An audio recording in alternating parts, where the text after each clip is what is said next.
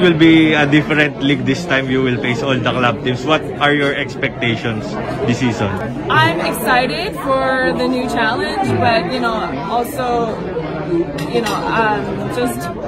just ready to take on that challenge. Like, we've got a lot going for us, especially with Calais Mal and a bunch of returners. I'm excited to play with Kim Fajardo again.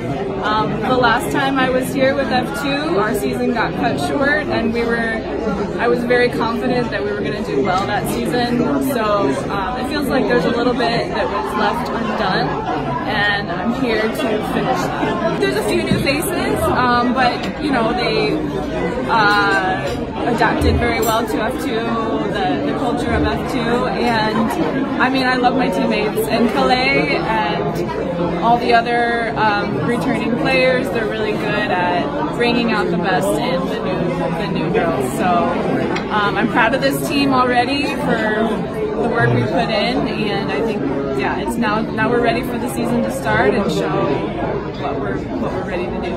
Will this be an advantage on your part, considering you've been playing this team for a long time, compared to other imports? Definitely. I think it's always an advantage when you know the situation you're getting into, you know how the league works, how the style of play.